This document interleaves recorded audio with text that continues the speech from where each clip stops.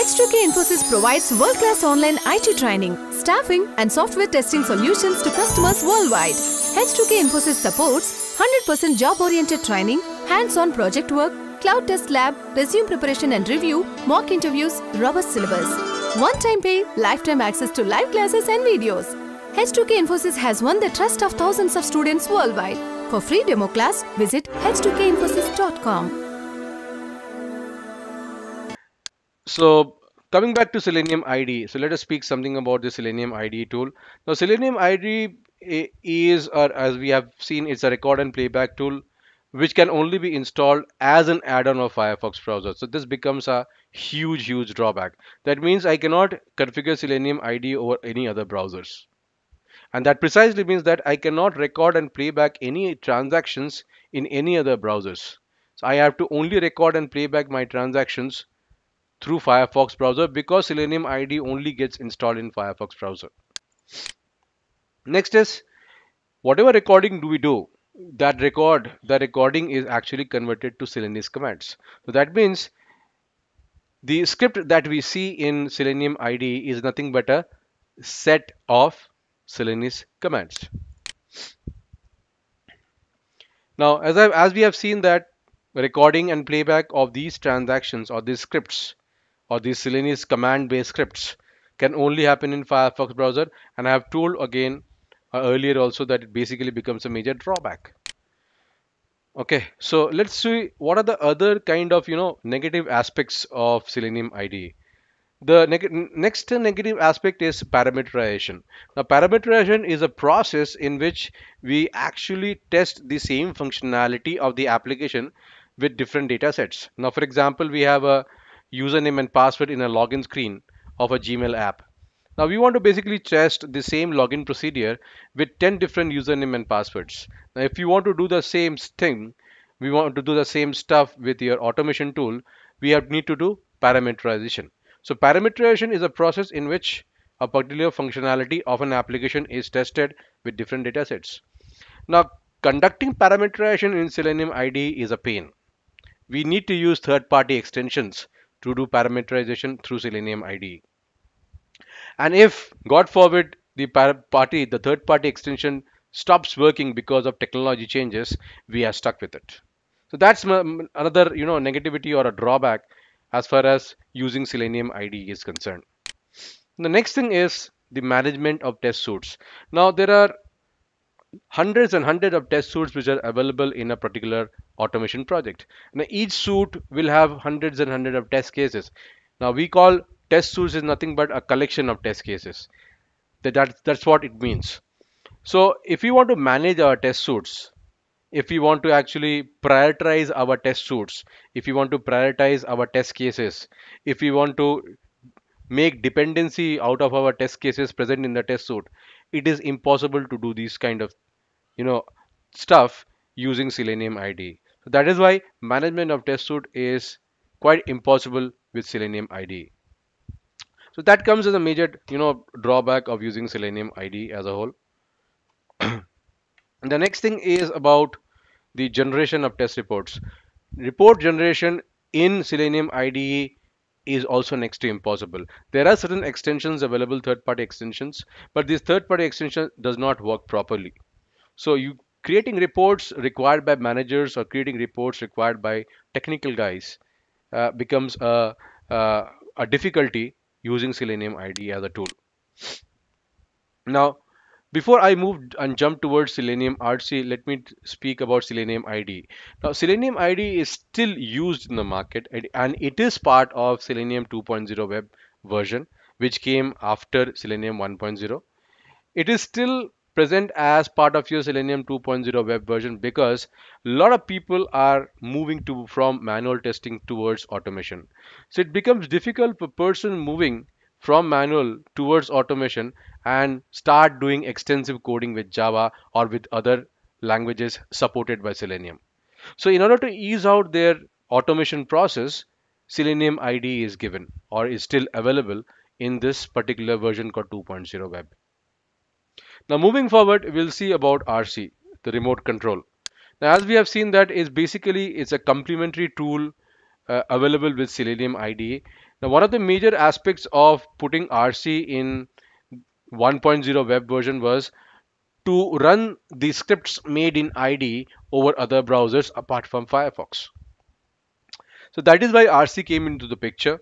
So RC was able to play back the scripts made in IDE in other browsers apart from Firefox. For example, I want to run the scripts in Chrome browser. I want to run the scripts in IE browser. I need to use RC for that. The same script needs to be, or can be rather, used in RC, but I will use RC for the purpose of just running the same script over other browsers. So we'll see about that later point of time. Now, what is RC as a whole? It's basically an API by itself. It's a server-based API. So we need to download this particular API from the Selenium website and configure our systems with it. Next thing about how do we run the Selenium IDE scripts in Selenium RC? So there's a feature available in Selenium IDE called an import feature. This import feature present in Selenium IDE is actually required to convert the Selenium IDE based scripts to Java based codes, or to PHP based codes, or to JavaScript based codes, or to Python based codes. So after conversion of the Selenium IDE based scripts to Java codes or to JavaScript codes, okay, we can run these converted codes through Selenium RC. So that is why this particular point is given, that can run converted Selenium scripts of Selenium IDE. So we can use Selenium RC to learn, or rather to run the converted Selenium scripts made in IDE. Now please understand one particular thing. Selenium IDE creates scripts using Selenium commands. So if you want to run those scripts in Selenium RC, we have to first convert it. So we have to use the import feature present in Selenium IDE. This import feature will convert the Selenium based commands into a Java code, or to a JavaScript code, or to a Python code. After conversion, we can run it in Selenium RC. The third point says about create independent test scripts. So not only we can use Selenium RC for the purpose of running Selenium IDE scripts, we can also create independent test scripts using Selenium RC. That's what you mean by creating independent test scripts. Let's look at the next point. It says that we can run same test scripts over different browsers. That means we can use Selenium RC for the purpose of conducting cross-browser testing. Now I can basically create a single script. The same script can run in Firefox. The same script can run in Chrome or IE or Safari. So this is nothing but checking the functionality of the application over different browsers, and that's nothing but your cross-browser testing. So that is why this point is given, that we can run the same test scripts over different browsers, and that's precisely your cross-browser testing that we can do using Selenium RC. Moving ahead to the next point, we'll see some drawbacks of RC. And these drawbacks are important for us to understand, because then we'll be able to know why Selenium 2.0 web version was released. So let's say a couple of drawbacks out here. The first drawback is a weak API. Now what do you mean by a weak API? It precisely means that the number of classes and methods and interfaces present in Selenium RC was less. So if you have less number of classes or methods or interfaces in an API, the coding structure becomes complex and we have to write down a lot of codes. And that's not a good sign, because people who are actually coming from the manual testing background, or people who are doing automation for the first time using Selenium tool, they find it difficult to use Selenium RC, and that is why it was considered as a weak API. The next drawback is the test suite management.